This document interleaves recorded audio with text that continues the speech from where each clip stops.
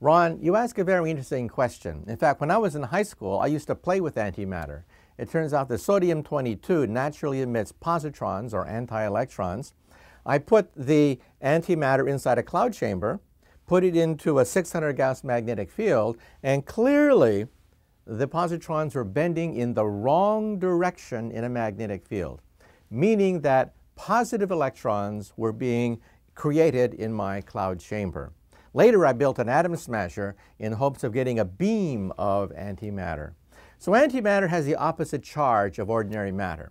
The antimatter that I photographed in high school had a positive charge. Electrons normally have a negative charge. So anti-electrons can circulate around antiprotons. And we do this at CERN outside Geneva, Switzerland, and also at Fermilab outside Chicago. In fact, if you read the novel Angels and Demons, which was made into a movie starring Tom Hanks, the whole novel was based upon building an antimatter bomb that might be able to destroy the Vatican.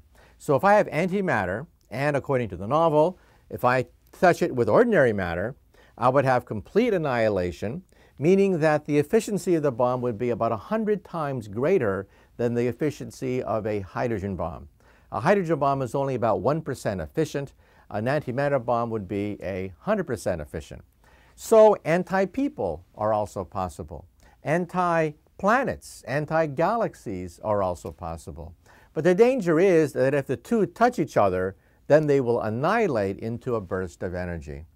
However, we've looked for antimatter in the universe. We've looked everywhere for antimatter, and we see very little antimatter in the galaxy. There's a fountain of antimatter coming out from the center of the Milky Way galaxy in the direction of the constellation Sagittarius. However, it's very small, and it leaves the mystery, why are we made out of matter and not antimatter? Why don't we meet anti-people out there? That's a big cosmological question. The leading theory is, at the beginning of the universe, at the Big Bang, there were almost equal amounts of matter and antimatter.